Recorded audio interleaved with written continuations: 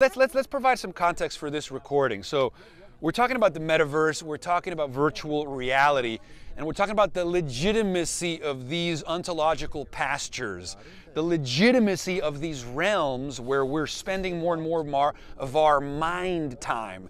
You know, some futurists predict that reality, is going to be a very relative word in the future because, again, we're going to be spending a lot of our mind time in electronically mediated worlds and electronically mediated identities and electronically mediated subjectivities.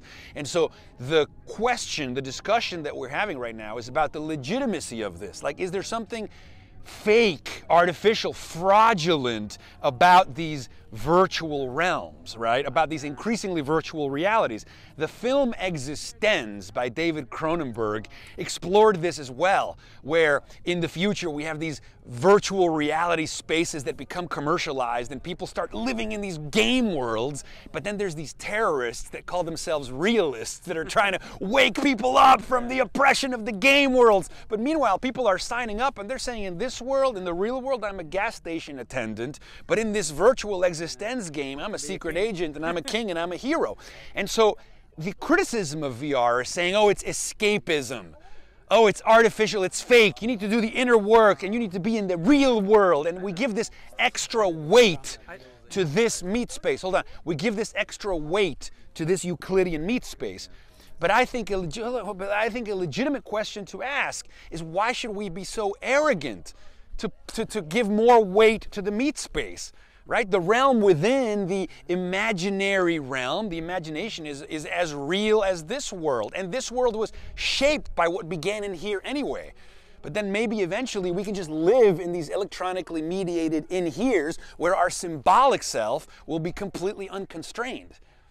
Right? In this world we are bounded and limited, and sometimes it's shitty, but in that world our aspirations can be literalized. Our symbolic self will have no constraint. And so in some sense, virtual reality and these identities that we take on and these worlds that we live in is an example of us it's the symbolic self summoning its own literalization. Turning our minds inside out through the triumph of virtual reality, of the metaverse, is the imaginary, the symbolic self winning the war against entropy. The symbolic self summoning its own literalization. We are what is it? Free from race. What is it? We are the spiritual cyborgs. Like we have literalized the spiritual impulse of the symbolic self, which is to free itself from the limits of the flesh, free the brave, reckless gods within us in digitally mediated hyperspaces informed by psychedelic dreams of expansion and freedom. And that part of us is summoning its own literalization, potentially, in the metaverse. Definitely. But for the long run and society, I think it's not very well, because who's going to make families, real, true families with real Fair enough.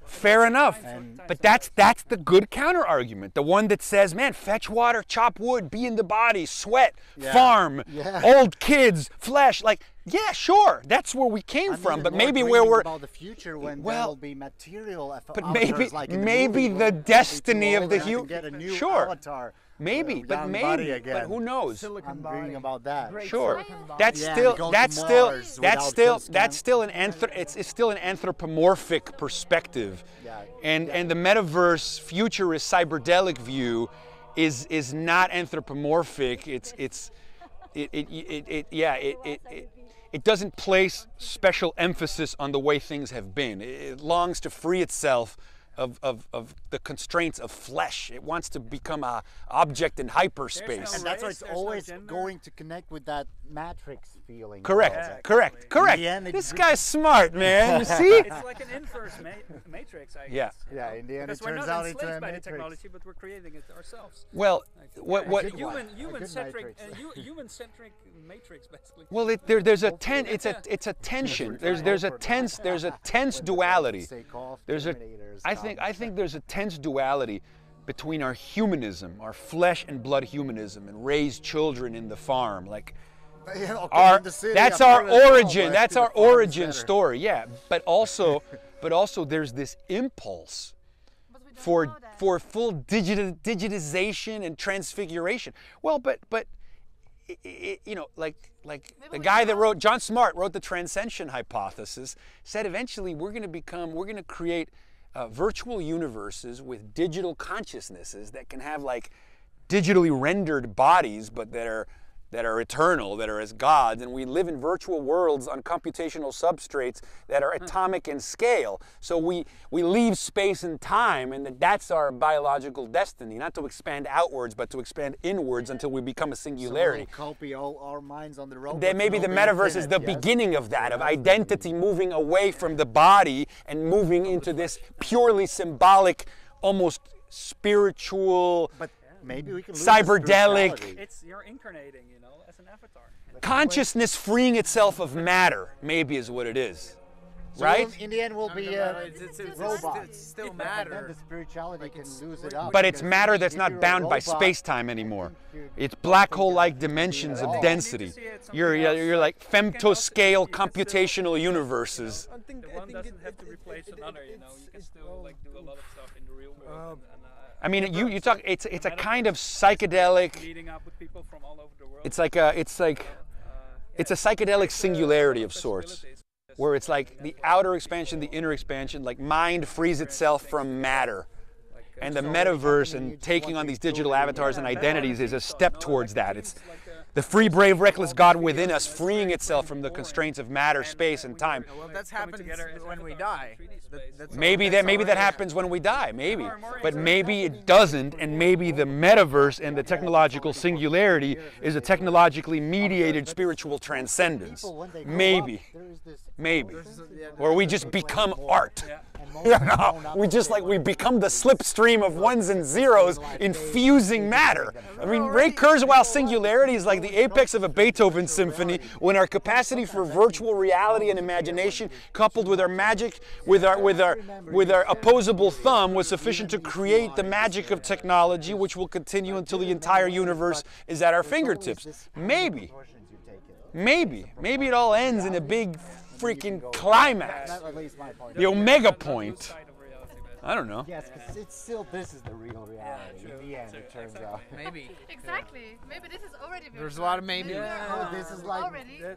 I hope And we're just trying to. Cool. the universe to is our some kind of origin. weird reality. Why it's Exactly. here? It's already so It's weird. magical. We don't know anything. We call magical. it Flash, but all we know about it. I mean, this is the Korean view in Friday. Well, I mean, this is also information, by the way.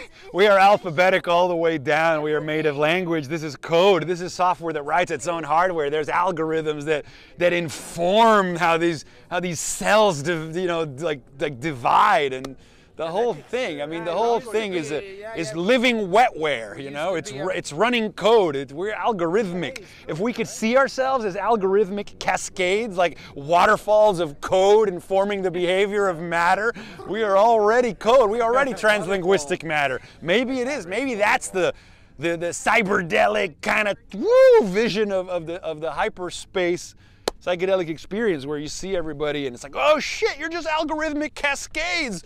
You're just software that writes its own hardware. You're just self-organizing assemblages of atoms and miracles concocted in the furnaces of dying stars. And now you have an iris that receives this perspective and this view and reflects upon it in a marvelous act of divine self-awareness. I mean, holy moly. Maybe we're already in the metaverse. It's called the universe, you know?